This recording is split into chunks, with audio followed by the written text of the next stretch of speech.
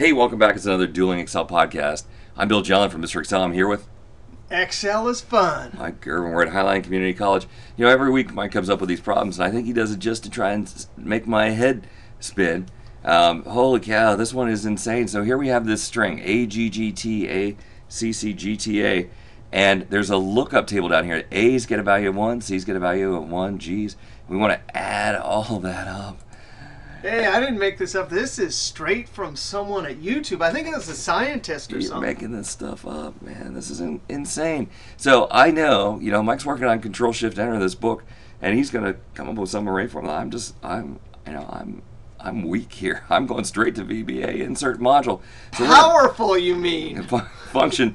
This is going to be called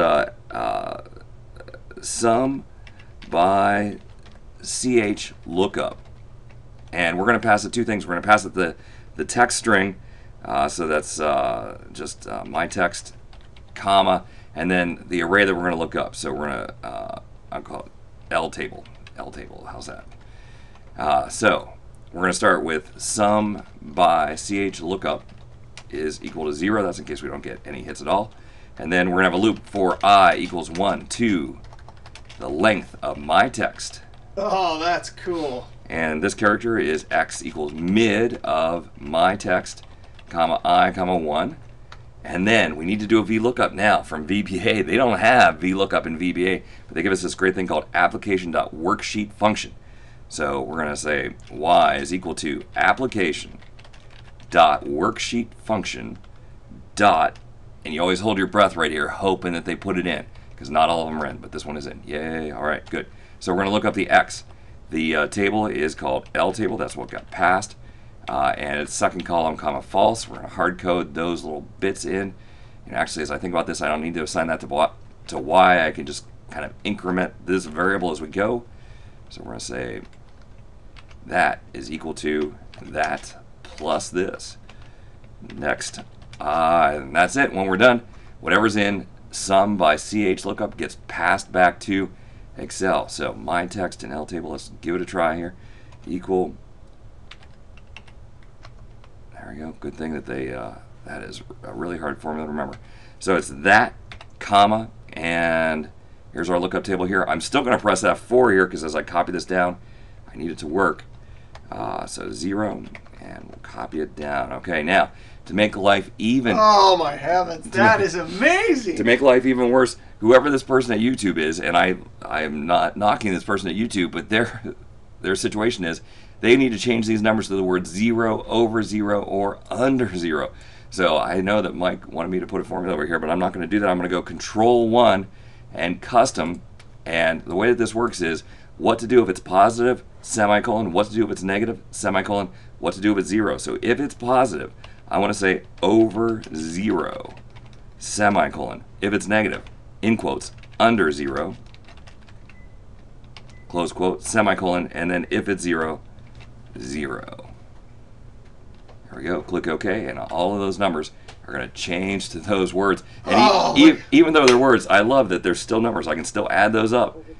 All right? Oh, that's funny. You had to copy the formatting down. But if it's just regular old formatting, it will continue to work. I love that custom number format. All right, Mike, blow me away with an array formula. Oh, yeah, but you just blew me away with VBA. Oh, that is absolutely amazing. And then the custom number formatting. All right, this actually is quite a hard one.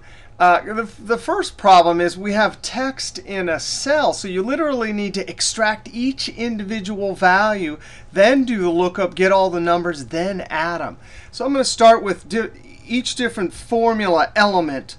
This first formula element will extract all the individual pieces. Now, row gives us all the rows. Indirect takes text that represents a reference and converts it back to a reference. So I'm going to say in double quotes 1 colon, end double quote, and join that to the length. Hey, wait a second, Mr. Excel. You use the len function too, right? Yeah, same function. Right? So what that's doing is it's creating a row reference, 1 to whatever that length is right there. And that's a text string. If I F9 it, the indirect will convert it back to a reference, and then the row will give us the rows 1 to 10. All that does, F9, that gives me 1 to 10.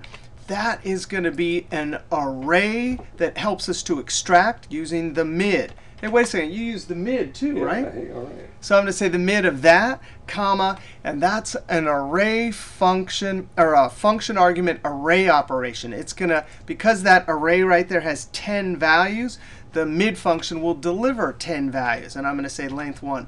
It's looking just like that VBA, right? But a lot more complicated. F9, there we have, we've extracted those. That's the first part. Now we need to do lookup, adding, and since. Oh, we don't want log, we don't want logo. There's no logo function. Now, because this table here is sorted, the lookup function I'm going to use is lookup.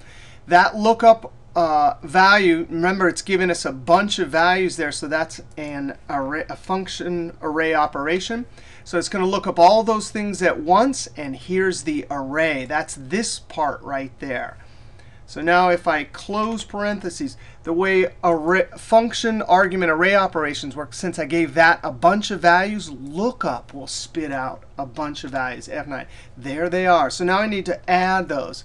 Great, that's an array, so I'm going to put it inside of SUMPRODUCT. Now that'll give me the total, right? And so that's the same total. We could do that. We could do that, but we need to lock it. Now I'm going to highlight that little colon and F4. Control Enter, and double click and send it down.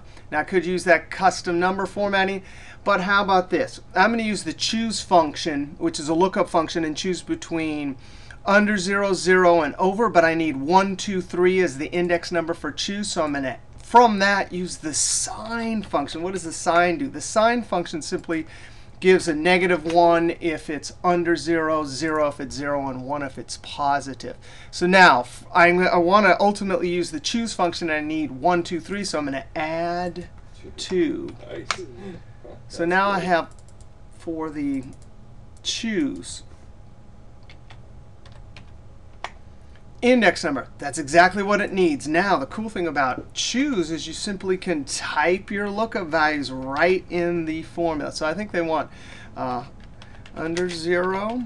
If only I could type fast. 0, that'll be 1, right? Or 1, that'll be 2. And double quote, and then comma over. And there we go. All right, that's cool. Wow, I am so glad that VBA is in Excel, because I don't have to try and figure out that formula. Well, I'm so glad that the formulas do what they do, so I don't have to figure out VBA. All right, everyone's happy. All right. But they did look similar. Mid, lookup. You know, it started out similar, but then when I used VLOOKUP, you used lookup, and then you had to use choose and sign and SUMPRODUCT and all those other things. So there you go. All right. Woohoo! Hey, I'm sure we'll be back next week with another Dueling Excel podcast from Mr. Excel. And Excel is fun. All right.